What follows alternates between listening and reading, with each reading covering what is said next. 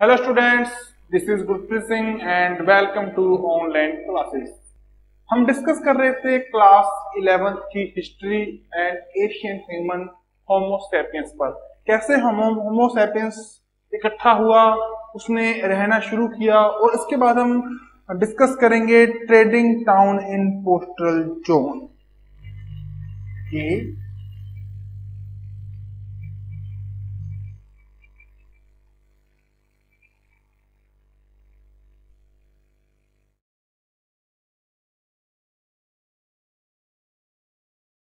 देखिए बच्चों, Homo sapiens अब कुछ ग्रुप्स में रहना उसने शुरू कर दिया था। इससे पहले वो एग्रीकल्चर रिफॉर्म्स लेके आया, एग्रीकल्चर रिवॉल्यूशन हुआ उसका और उसने अपनी एग्रीकल्चर को शुरू किया। इससे पहले वो कुछ जंगल्स में रहा करता था, कुछ कम्युनिटी, कुछ ग्रुप्स के साथ। तो जैसे हम बात कर रहे थे मेसोपोटामिया सिविलाइजेशन पर, यहां पर कुछ पैस्टोरल्स थे जो भेड़ बकरियों को, जैसे शीप गोट को, इनको चराने के लिए लेकर जाते थे इधर से उधर, और ये थे नोमैडिक, ठीक है ना, आराम से घूमते रहते थे। अब हम डिस्कस करेंगे मेसोपोटामिया के 4 बड़ी सिटीज पर, जिसमें हमने उरुक पर डिस्कस किया, बेबीलोनिया भी है एक। आज हम डिस्कस करेंगे मारी सिटी पर। अप्रोक्सीमेट 2000 BC इस मारी को एस्टेब्लिश किया गया किसी पोस्टलिस्ट के द्वारा, ठीक है ना, जो पशुओं को चुराने वाले होते हैं उसे कहते हैं पोस्टलिस्ट। तो उसके द्वारा इसे एस्टेब्लिश किया गया। कैसे एस्टेब्लिश किया गया, कहां से आए तो वो, इसके बारे में हमें कुछ ज्यादा नहीं पता है, लेकिन हम कह सकते हैं कि वो एग्रीकल्चर से जुड़े हुए नहीं थे। एग्रीकल्चर के जुड़े हुए फार्मर्स वो सेपरेट थे और ये अलग थे, ठीक है। हालांकि उनके बीच बहुत बार कॉन्फ्लिक्ट हुआ, इसके बारे में भी हमें बहुत बार पता लगता है। अब बच्चों देखिए क्या था कि अपस्ट्रीम और डाउनस्ट्रीम रिवर्स की, ठीक है, अपस्ट्रीम में पानी ज्यादा था, डाउनस्ट्रीम में कम था, तो उसके कारण लड़ाइयां होने लगी थी, ठीक है। एग्रीकल्चर कम था, इतना ज्यादा नहीं था क्योंकि डेजर्ट था। डेजर्ट में सिर्फ एग्रीकल्चर जो रिवर्स की फर्टाइल लैंड है या उसके फ्लड एरियाज है वहीं तक लिमिटेड था, ठीक है। तो क्या हुआ कि जैसे बच्चों एक जगह से कोई पोस्टलिस्ट है, ठीक है, तो वो ये आएगा ना बच्चों, पास्ट लिस्ट होता है, तो देखिए बुक में भी आपके, एक मिनट, हाँ मेरे पास मिस प्रिंटिंग है, ए होता है यहाँ पर।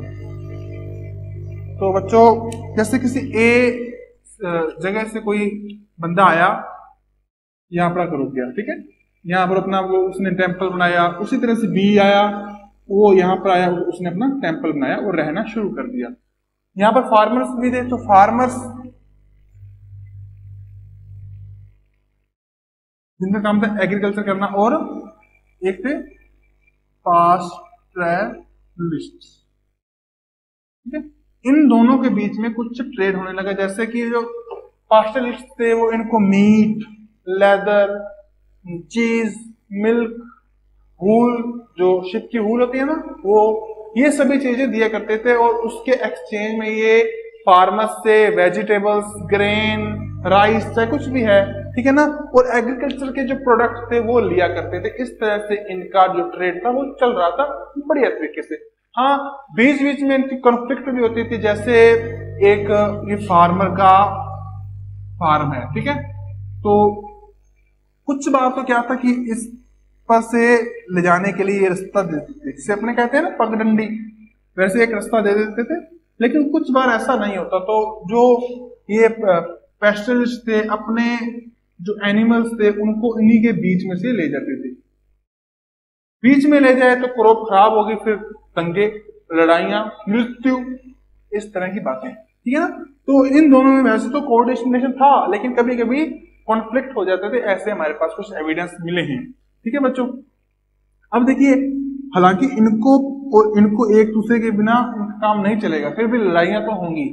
इनके जो कैटल्स थे, उनके जो पोटे थी, उसको ये अपने फील्ड्स में एज ए फर्टिलाइजर यूज करते थे, ठीक है ना बच्चों। तो इस तरह से ये इनका काम चल रहा था, लेकिन धीरे धीरे ये स्ट्रांग होते गए, क्योंकि इनका दिमाग था खाली, ये थे वेले, ठीक है ना, इधर उधर से घूम कर आए थे, इधर उधर से घूमते आए थे, इनको ज्यादा नॉलेज थी, ठीक है ना, इनको वर्ल्ड वाइड नॉलेज थी। लेकिन फार्मर्स एक जगह पर रह के फार्मिंग कर रहे थे, उनको काम भी ज्यादा था, इसलिए उन्होंने इतनी डेवलपमेंट नहीं की। और धीरे धीरे जो पेस्टोरिस्ट थे, इन्होंने अपने एम्पायर्स या इन्होंने अपने स्टेट खड़े कर लिए थे। और उनकी क्या खासियत थी इसके बारे में हम बात करेंगे कि यहाँ के जो ज्यादातर मोस्ट ऑफ पीपल्स थे वो पेस्टोर्स या शेपर्ड्स थे जो भेड़ों को चराते हैं, ठीक है ना। और इसके बाद बच्चों कुछ एक खास बात और थी कि इनके जो शहर थे उसके बारे में हमने जाना कि अर्बन प्लानिंग उसमें थोड़ी सी कम थी, ज्यादा नहीं थी जैसे मोहनजोदारो में थी। अब बच्चों हम बात करते हैं एग्रीकल्चर रिवॉल्यूशन की सबसे पहले, कि आज से अप्रोक्सीमेट 12,000 ईयर्स गो, यानी कि 10,000 BC अप्रोक्सीमेट एग्रीकल्चर जो रिवॉल्यूशन हुआ था। इससे पहले जो लोग थे वो कहां पर रहा करते थे, वो रहा करते थे जंगल्स में या फॉरेस्ट्स में, पेड़ों पर, ठीक है, पेड़ों पर रहा करते थे। तो धीरे धीरे उन्होंने अपने कुछ परमानेंट हाउसेस बनाना शुरू कर दिया, ठीक है, जंगल से बाहर आ गए, फर्टाइल लैंड पर आ गए। तो उन्होंने जंगल में कुछ एब्जॉर्व किया था, उनके कुछ लोगों ने आगे से आगे एब्जॉर्व किया था एक पूरे टाइम लंबे पीरियड में, कि कुछ ऐसे प्रोडक्ट हैं, कुछ ऐसे प्लांट हैं जो किसी खास सीजन में, किसी खास सिचुएशन में पैदा होते हैं और प्रोडक्टिविटी देते हैं। ये थे अपने आमतौर पर व्हीट या अपने जिसको कहते हैं ना ग्रेन, ये थे। अब देखिए कि इससे पहले जो होमो सैपियंस था वो सब कुछ खाता था, कोई चीज नहीं छोड़ता था, ठीक है ना। उसको इतनी ज्यादा चीजों से कितने न्यूट्रिशन मिलते होंगे, लेकिन धीरे धीरे उसने अपने जो ग्रेन्स थे उनका डोमेस्टिकेशन शुरू कर दिया। इससे उन्होंने देखा कि किस तरह से इसको उगाया जा सकता है, इसकी फार्मिंग की जा सकती है। उन्होंने इसके सीड रख दिए, ठीक है ना। फिर उन्होंने देखा कि हाँ ऐसा भी हो सकता है कि अगर इसमें अपने थोड़ा सा पलाव चला दें या इस पर थोड़ी सी और मेहनत की जाए तो इसका जो रिजल्ट है, इसकी प्रोडक्टिविटी है वो ज्यादा हो जाएगी। तो इन्होंने कुछ पलाव चलाना इसको शुरू किया, ठीक है ना। इस तरह से कुछ इस पर पंगे लेने लगे। तो इससे क्या हुआ कि प्रोडक्टिविटी बढ़ गई। प्रोडक्टिविटी बढ़ने से क्या हुआ कि इनको काम भी बढ़ गया। देखिए ये सेटिस्फाई बिल्कुल नहीं थे, इनको पता नहीं था कि सेटिस्फाई है या नहीं, लेकिन हम ऐसा मानते हैं कि सेटिस्फाई नहीं थे। हम नहीं, बहुत सारे स्कॉलर्स, बहुत सारे विद्वान ऐसा मानते हैं। कैसे कि जो होमो सैपियंस था, जिसने अभी तक एग्रीकल्चर करना शुरू नहीं किया था, इससे पहले का होमो सैपियंस, उसको किसी बात से मतलब नहीं, बस शाम को हंटिंग करनी है, खा पीकर सो जाओ, अगले दिन की कोई चिंता नहीं। हालांकि इनके पास स्टोरेज थी, जो इनके पास ग्रेन था या जो भी था उसकी स्टोरेज थी, लेकिन इनको चिंता थी कि कहीं फसल खराब ना हो जाए, क्रॉप खराब ना हो जाए, कहीं कोई फ्लड ना आ जाए या कोई ऐसा डिजास्टर ना आ जाए जिसके कारण इनकी जो फसल है, क्रॉप है, वो खराब हो जाए। तो इनके पास ये चिंता थी। हालांकि स्टोरेज थी 2 साल की, 3 साल की इनके पास स्टोरेज होगी। दूसरी बात कि जो इससे पहले के होमो सैपियंस थे जो एग्रीकल्चर नहीं कर रहे थे, उनके क्या था कि हर चीज खाते थे, चाहे वो मीट हो, बहुत सारे मीट, और उसमें जो ग्रेन का परसेंटेज था या उसका पार्ट था वो कितु सा था, यानी कि कोई 1% और 2% के करीब ग्रेन का पार्ट था उनके डेली फूड में। लेकिन जब एग्रीकल्चर रिफॉर्म आए, एग्रीकल्चर रिवॉल्यूशन आया, तो उसके बाद उनके डेली फूड में इसकी रिक्वायरमेंट 70 to 80% हो गई। अब देखिए बच्चों, जिस फूड में हमारी रिक्वायरमेंट किसी एक चीज की 2% है, अगर वो किसी तरह से खत्म हो जाए, ठीक है ना, तो हम चला लेंगे काम, कोई बात नहीं। लेकिन ऐसे चीज जो हमारे फूड में जिसकी रिक्वायरमेंट 80% है, वो खत्म हो जाए तो क्या करेंगे? थोड़ा सोचिए। व्हीट, कनक, गेहूं जिसे कहते हैं, आटा, फ्लोर, उसकी कितनी इंपॉर्टेंस है आज की हमारी जिंदगी में। हर चीज उससे जुड़ी हुई है, या चावल, राइस उससे जुड़ी हुई है ना। तो ग्रेन का इतना ज्यादा रोल है हमारी सोसाइटी में, हमारी डेली लाइफ में, हमारे फूड में, कि हम इसे बिल्कुल भी नहीं छोड़ सकते। जैसे कि चाहे हमारी चपाती हो, चाहे ब्रेड हो, चाहे बर्गर हो, चाहे नूडल्स हो, ऐसी कोई भी चीज नहीं है जिसमें हम ग्रेन का यूज ना करते हो। मतलब इतना डिपेंडेंट हो गए हैं। और अगर खुदा ना खास्ता किसी वजह से ये खत्म हो जाए तो क्या करेंगे हम? हमारे पास चॉइस है कोई? क्या हम अपने आप को इतनी जल्दी दूसरी चीज में ढाल पाएंगे? किसी दूसरे फूड में या किसी ऐसी चीज के लिए अपने हैबिचुअल हो पाएंगे जो हमने कभी खाई नहीं है? बहुत मुश्किल है। तो पुराने होमो सैपियंस की कंपेयर करें नए से, इसका एग्रीकल्चर रिफॉर्म एग्रीकल्चर रिवॉल्यूशन इसने शुरू कर दिया है, तो बहुत ज्यादा अंतर आ गया था। तो क्या ये जरूरी था? देखिए, इससे पहले जो होमो सैपियंस थे उनके जो बच्चे थे उनमें आमतौर पर 3 और 4 इयर्स का गैप होता था कि एक बच्चा बड़ा हो जाएगा, बेबी बड़ा हो जाएगा, चलने लगेगा, उसके बाद दूसरा बच्चा। लेकिन इस टाइम में आते आते उन्होंने क्या किया कि जो लेडीज थी उन्होंने खेतों में काम करना शुरू कर दिया, मोर हैंड्स। तो उसके लिए उन्होंने क्या किया कि अगर बच्चे को दूध ना पिलाना पड़े, उन्होंने उनको कुछ एग्रीकल्चर प्रोडक्ट खिलाना शुरू कर दिया, ठीक है ना, चाहे वो कुछ भी हो, दलिया खिचड़ी जो अपने कहते हैं, वो खिलाना शुरू कर दिया। तो इससे क्या है कि बच्चे का पीछा जल्दी छूट गया उससे माता से, ठीक है, तो वो अपने फील्ड्स में काम करने लगी, बिजी हो गई। तो इससे नए नए बच्चे भी नए जल्दी आने लगे क्योंकि पहले वाला बच्चा अब इंडिपेंडेंट हो चुका है। और दूसरी बात, जब पहले के जो एग्रीकल्चर रिफॉर्म आने के, एग्रीकल्चर रिवॉल्यूशन आने के पहले का होमो सैपियंस था, वो एक जगह पर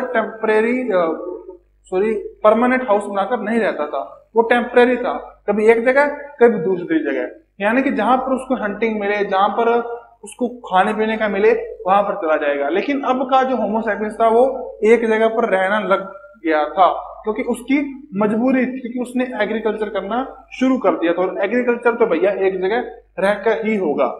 तो इसके कारण क्या था कि उनके बच्चे भी बढ़ गए, पॉपुलेशन ज्यादा होने लगी। अब इससे भी हम एक अंदाजा लगा सकते हैं कि वो उस वापस दौर में क्यों नहीं आए। हम एक एग्जांपल लेते हैं चाइना का। चाइना में मान लीजिए कि 1st सेंचुरी में, आज से 2000 ईयर्स अगो, एक लड़की हंगर से मर गई, उसको खाने को कुछ नहीं मिला। उसके फादर करते थे एग्रीकल्चर, ठीक है, फार्मर थे, लेकिन किसी कारण उनकी सारी क्रॉप डिस्ट्रॉय हो गई, चाहे फ्लड आ गया या कुछ भी हुई, चाहे किसी टिड्डी दल का हमला हो गया ना, तो क्या था कि उसके कारण उनकी पूरी की पूरी क्रॉप खत्म हो गई और वो बच्ची थी वो हंगर के कारण मर गई क्योंकि उसको ज्यादा मीट खाने की प्रैक्टिस नहीं थी, उसकी हैबिचुअल नहीं थी वो। तो क्या वो ये सोचेगा कि मेरा जो सैक्रिफाइस है 2000 ईयर बाद में, इसके कारण जो सिक्वली डेवलपमेंट होगी उसमें मेरा कंट्रीब्यूशन होगा, मेरा सैक्रिफाइस गलत नहीं गया, व्यर्थ नहीं गया? ये तो नहीं था ना, वो बेचारी मर गई वो। तो हम मान सकते हैं कि एग्रीकल्चर रिफॉर्म से होमो सैपियन की टेंशन बढ़ी, ठीक है ना। आज के अगर आपने सोचें कि एक बंदे ने आईआईटी की या इंजीनियरिंग की या कुछ ने ऐसी डिग्री की कि उसने सोचा कि बिजनेस करूं, तो मैं 35 ईयर्स से 40 ईयर्स की एज तक तो अपना काम करूंगा, उसके बाद सारा काम धंधा छोड़कर आ जाऊंगा और अपने यहाँ पर खेती करेंगे, एग्रीकल्चर करेंगे, अपनी सब्जियां उगाएंगे, खाएंगे पिएंगे। लेकिन ऐसा नहीं होता, उसके पास इतने लोन्स हो जाते हैं, इतने इंस्टॉलमेंट हो जाते हैं, इतना कुछ हो जाता है कि वो उस जॉब को नहीं छोड़ सकता, इतना उस पर डिपेंड हो जाता है, ठीक है ना। तो इसके लिए यही एग्रीकल्चर रिवॉल्यूशन की एक खास सीक्वेंस में वो चलते गए। अब ये जो लड़की मर गई, हंगर से मर गई थी, क्या इसका सेक्रीफाइस वेस्ट गया? बिल्कुल, इससे क्या हो गया? कुछ भी नहीं हुआ। तो हम बात करेंगे एग्रीकल्चर रिफॉर्म के बाद आने वाली कुछ दिक्कतों पर।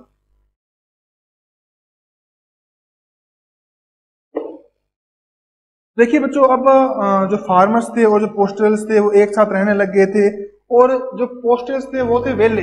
तो वेले बंदों ने कुछ स्कीमें लगाकर, कुछ उन्होंने दिमाग चलाया और एक एम्पायर को एस्टेब्लिश किया, और उस एम्पायर में मेनली 4 जो सोसाइटीज थी रहती थी, वो थी असीरियन, अकेडियन, एमोराइट है ना, आर्मेनियंस, ठीक है, और जो रूरल थे वो थे आर्मेनियंस, ठीक है ना। इन 4 सोसाइटी में जो रूरल थे वो थे आर्मेनियंस। तो देखिए बच्चों, एग्रीकल्चर रिफॉर्म से कितना अंतर आया, कितना उसके कारण डेवलपमेंट हुई। अगर चाहे उसको डेवलपमेंट कहे या उसको हम पूरे होमोसेपियंस का नाश करें, क्योंकि अब वो इतना सेटिस्फाई नहीं था अपनी लाइफ से, ठीक है ना, उसको रोज कोई ना कोई नई समस्या, नया दुख झेलना पड़ रहा था। तो बच्चों इसके बाद अपने बात करेंगे कि इनके टेम्पल्स किस तरह से थे, किस तरह से इनके जो पैलेस थे। तो जो एक्सकेवेशन हुई है उससे हमें कुछ बातों का पता लगा है कि जो इनके महल थे, इनके पैलेस थे, वो बहुत बड़े और बहुत ही सुंदर थे। इनका जो सबसे बड़ा महल था उसका एरिया था 2.4 हेक्टेयर एंड इसमें 260 रूम्स थे। देखिए बच्चों, इसके लिए इनको फोर्स भी चाहिए होगी, तो ये फोर्स कहां से आई? तो सबसे पहले तो ये बात पता लगी कि इनके पास कुछ ज्यादा फोर्स नहीं थी, लेकिन फोर्स आई कहां से? तो फार्म्स में काम करने के लिए, फार्मर्स की हेल्प करवाने के लिए उन्होंने किसी दूसरी जगह से कुछ लोगों को हायर किया, वो थे लेबर, और उनको हायर करके थोड़ी बहुत दे दी सोल्जर की ट्रेनिंग, ठीक है। अब जब तो खेतों में काम करना था तब तो वो बन गए लेबरर, और जब वो थे खाली वेले थे, जब वो, क्योंकि फार्मिंग थी 4 या 5 महीने का काम, ठीक है, उसके बाद 7-8 महीने वो थे वेले। तो उस वेले टाइम में वो क्या करते थे?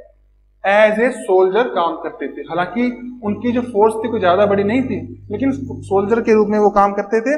और बात आई इस पैलेस की, इतना सुंदर पैलेस था कि इसकी जो चर्चा थी वो दूर दूर तक थी, दूर दूर के जो किंग थे वो यहाँ पर मिलने आते थे।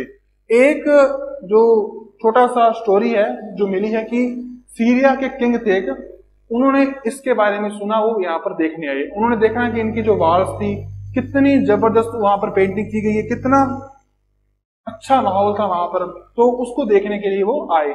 तो उन्होंने क्या देखा कि वहां पर उन्होंने एक ऑडियंस हॉल था, वहां पर बिठाया, उनको बातचीत की, अच्छी अच्छी बातें की, ठीक है, इधर उधर की उन्होंने फेंकी। तो उसके अलावा एक रूम नंबर था 106, ये रूम नहीं कहेंगे इसको, ये था हॉल। 106 था डाइनिंग हॉल। इसमें जो मेसोपोटामिया के इस मारी सिटी का किंग था ये, और जो सीरिया का किंग आया, ये दोनों बैठे, अच्छी तरह से दारू दूरू पी, उन्होंने खाना खाया।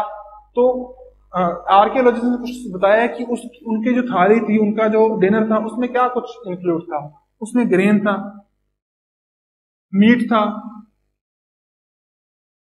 बियर थी, वाइन थी, मतलब पूरे ऐशो आराम से ये रहने वाले लोग थे ऐसे, ठीक है ना, मजे कर रहे थे। और इनके जो बर्तन थे जिसमें खाते थे वो बहुत ही सुंदर थे, बहुत ही उनकी आर्टिफैक्ट अच्छी थी, ठीक है बच्चों। अब 106 रूम नंबर ये था एक डाइनिंग हॉल। इसके बाद एक और रूम की बात आती है, उस रूम का नंबर है 131, ठीक है। 131 जो रूम था वो आमतौर पर एक आउटर कोर्ट था, जिसमें कुछ लोग आपस में बैठकर बातें करते थे, कुछ स्कीम्स, कुछ नए प्लान, पॉलिसीज बनती थी पब्लिक वेलफेयर के लिए। इसके बाद एक रूम था 132, ये प्रोबेबली जो गेस्ट आते थे, बाहर से लोग आते थे, उनको रोकने के लिए, या उनको वहां पर रोकाकर किंग आता, उनसे बातचीत करता, यानी कि आज के हमारे कुछ ड्राइंग रूम या गेस्ट हाउस की तरह से ये था। और काफी बड़े बड़े रूम्स थे। और इसमें खास बात यह है कि इनमें पूरे के पूरे पैलेस में सिर्फ और सिर्फ एक ही एंट्रेंस गेट था, ठीक है ना। और हमें कैसे पता लगे कि ये बंदा किंग था? तो कुछ हमें ऐसे पेंटिंग्स मिली हैं, कुछ रॉक पेंटिंग्स मिली हैं और सीधी पेंटिंग्स मिली हैं, कुछ टैबलेट्स पेंटिंग मिली हैं, जिससे कि किंग और कॉमन पीपल में हमें थोड़ा सा डिफरेंस पता लगता है। कौन सा डिफरेंस? उनके कपड़ों में, उनके लाइफस्टाइल में, ठीक है ना। कैसे कि उनके कपड़े कुछ दूसरों से अलग थे। दूसरा, उनके कुछ ऑर्नामेंट्स थे पहने हुए, ऐसे कुछ उन्होंने खास चीजें की थी ऐसी, जिससे हमें पता लगेगा कि वो औरों से डिफरेंट थे। और जो ये अपना मारी किंगडम था, इसके जो किंग थे, इनका नाम था जिम्रिलम।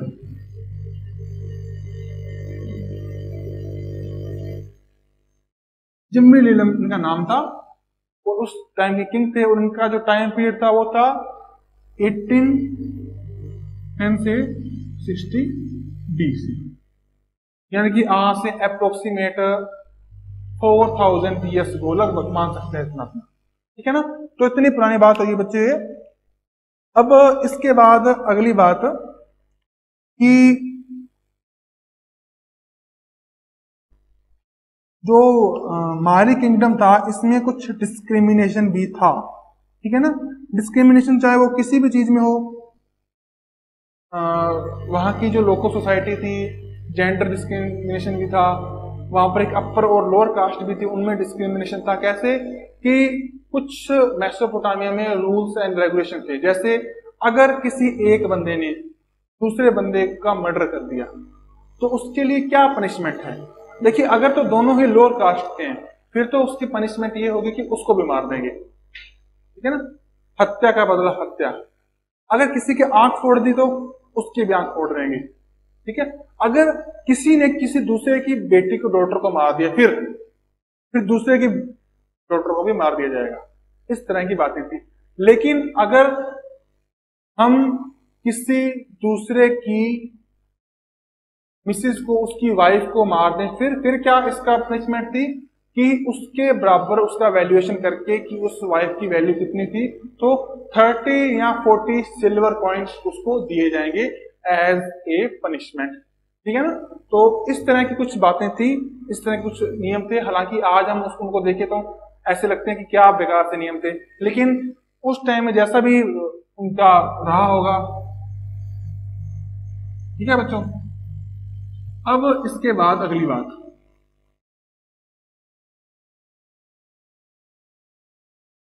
कि हाँ, वो करते क्या थे। देखिए बच्चों, वहां पर कोई एग्रीकल्चर तो उनकी इतनी स्ट्रांग नहीं थी, ठीक है ना, उतनी अच्छी फार्मिंग नहीं थी, इतनी अच्छी कोई फर्टाइल लैंड्स नहीं थी, तो वो करते थे बेसिकली ट्रेड। अब ट्रेड कोई एरोप्लेन से, बसेस तो थी नहीं, कोई ट्रक तो थे ही नहीं, वो करते थे वाया रिवर। दो बड़ी रिवर्स थी, यूफ्रेट्स और टिग्रिस, ठीक है ना, टिग्रिस।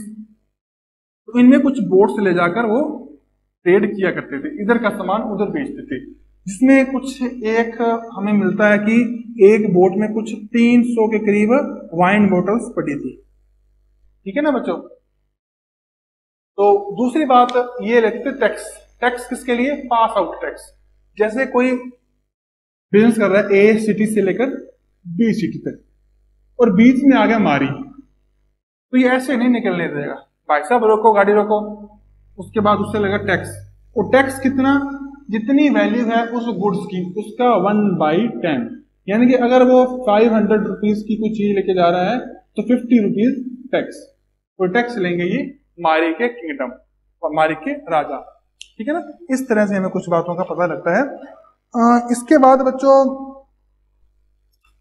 कुछ और चीजों का भी पता लगा, जैसे कि उस टाइम में ब्रॉन्ज एज था, तो ब्रॉन्ज एज में उनके पास इतने मेटल्स नहीं थे, तो वो मेटल्स को या कुछ ऑर्नामेंट्स को, कुछ वेसल्स को दूसरे स्टेट से इंपोर्ट करते थे, ठीक है ना, ये बातें थी। तो इस तरह से हमारा ये चैप्टर लगभग पूरा हो गया है।